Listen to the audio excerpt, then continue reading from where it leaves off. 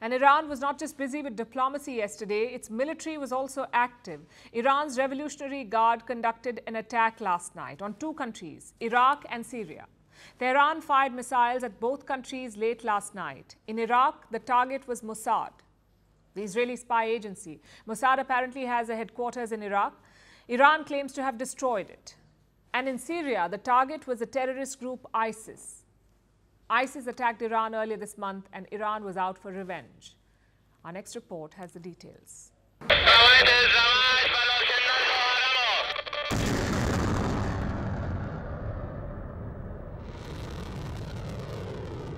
Last night, Iran launched an attack.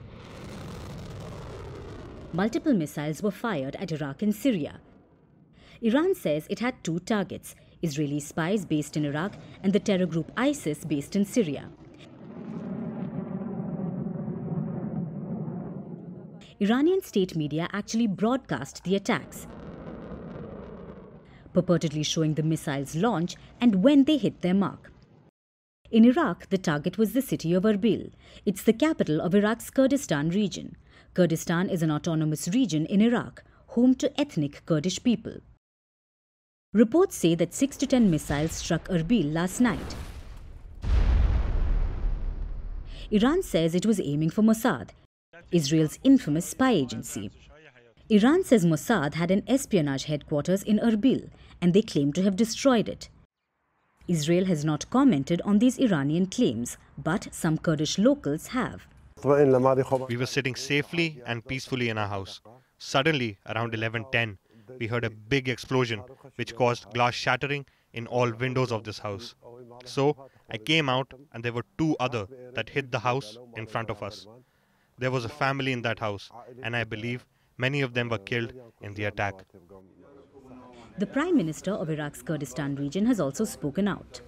What's surprising, we are not a part of this conflict. We don't know why Iran is retaliating against civilians of Kurdistan, especially in Erbil.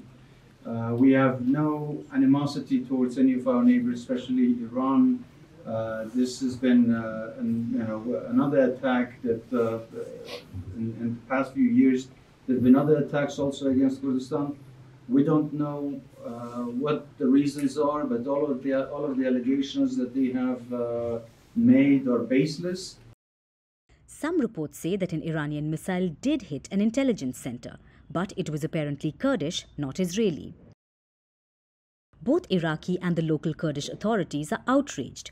They say Iran's strikes are a violation of Iraq's sovereignty.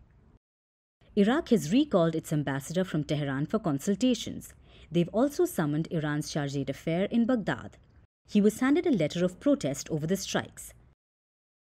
Relations between the two neighbors were bound to go downhill. But it could have been much worse, because the attacks took place near a US consulate in Erbil.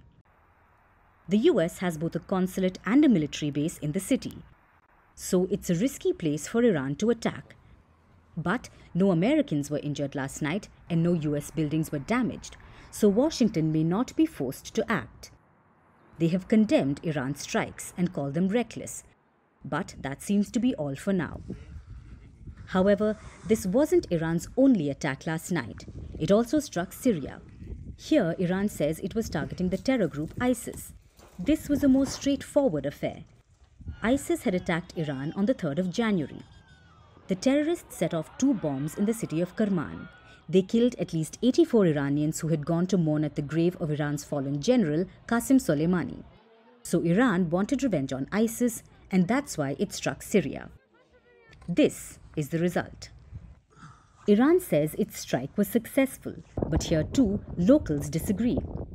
They say the Iranian missiles struck an abandoned medical clinic, and that no one was there when missiles hit.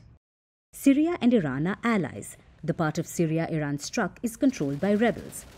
Rebel groups who have been fighting the Syrian government for over a decade. They are regularly attacked by foreign nations, and Syria doesn't lift a finger. Some of the rebel groups in Syria are Kurdish, and they're regularly targeted, especially by Turkey. Ankara has been on the offensive against the Kurds for weeks in both Syria and Iraq. Iraq hasn't been saying much about the Turkish attacks, and now Iran has attacked the Kurds too. The Kurdish people are under fire from both sides. Syria doesn't care. Iraq hasn't done enough to prevent this. Baghdad's reaction to the latest Iranian strikes may be encouraging, but too often it lets its neighbors get away with their violations. If things don't change, the Kurdish people will continue to be expendable pawns in West Asian politics.